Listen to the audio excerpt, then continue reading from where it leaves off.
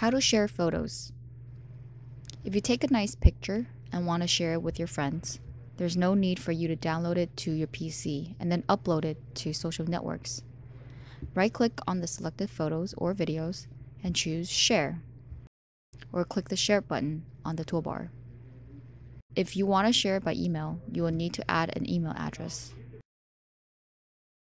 The person who gets the link will see a slideshow. There is also a download button to attain higher quality photos. If you choose social network, you can decide to share slideshow links on Facebook, Google+, Twitter, Plurk, Renren, or Weibo. For links shared on social networks, you can select the domain name that will be shown under the link. We recommend you to set a QID so you can share the link with your MyQNAP Cloud account. You can also directly upload files to Picasa, Flickr, or Weibo. You can also create a link and send it to your friends on forums or instant messengers. Every link you create can have a valid period to protect your privacy.